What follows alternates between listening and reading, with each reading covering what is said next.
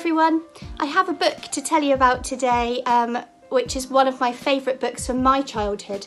It's this one, Arabel's Raven by Joan Aiken, and it's illustrated by Quentin Blake, the very famous illustrator who has illustrated books for Roald Dahl and for David Walliams, among just a couple of them. So you'll recognise the illustrations, they're really, really funny.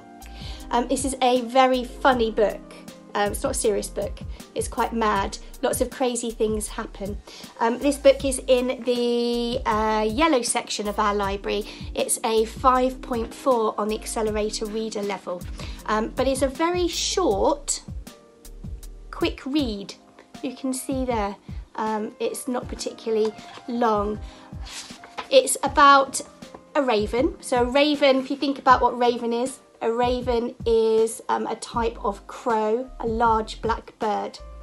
And one day, Arabel's dad, he's a taxi driver and he's on his way home, and he sees this black object in the road and a motorcyclist kind of runs over him. So he stops to check out what on earth this weird black object was, and scoops up the raven and takes him home.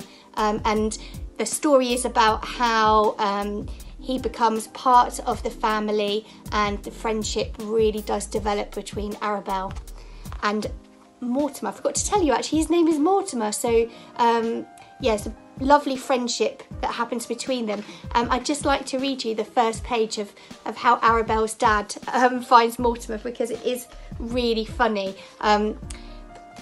Just talking about funny things, there's a bit in the story, can you see here, where one morning they come downstairs and find Mortimer inside the fridge, and he has eaten all of the things inside the fridge. So he does crazy things like that every day, really naughty things. It's very funny. It's a laugh out loud kind of a story. Okay, so on a stormy night in March, not long ago, a respectable taxi driver named Ebenezer Jones found himself driving home very late through the somewhat wild and sinister district of London, known as Rumbury Town. Mr. Jones was passing the long, desolate piece of land called Rumbury Waste when in the street, not far ahead, he observed a large, dark, upright object.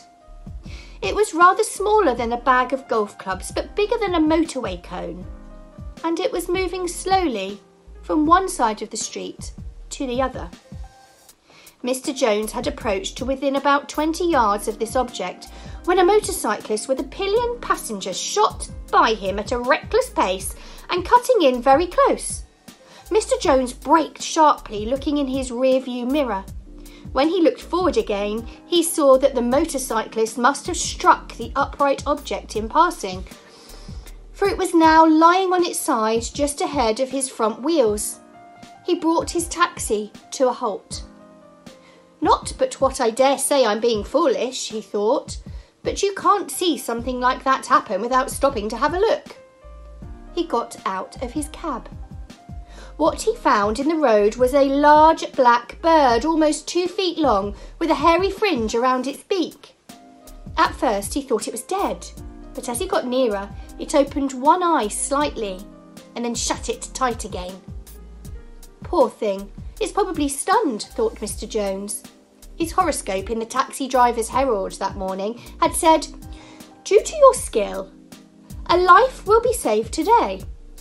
Mr. Jones had been worrying as he drove home because up until now he had not, so far as he knew, saved any lives that day except by avoiding pedestrians recklessly crossing the road without looking. "This'll be the life I'm due to save," he thought. "Must be, for it's 5 to midnight now." And he went back to his cab for the bottle of brandy and teaspoon he always carried in the toolkit in case lady passengers felt faint. It's not at all easy to give brandy to a large bird lying unconscious in the road. After 5 minutes there was a good deal of brandy on the cobbles, and some up Mr. Jones's sleeve and some in his shoes, but he could not be sure that any had actually gone down the bird's throat. The difficulty was that he needed at least 3 hands, one to hold the bottle, one to hold the spoon, and one to hold the bird's beak open. If he prized open the beak with the handle of the teaspoon, It was sure to shut again before he had time to reverse the spoon up and tip in some brandy. Suddenly a hand fell on Mr. Jones' shoulder. "Just what do you think you're doing?" inquired one of the two policemen who had left their van and were standing over him. I'll leave it there. I don't want to spoil the story. So if you want to find out more and find out what crazy things Mortimer and Arabel get up to, give this book a read. It is really, really funny.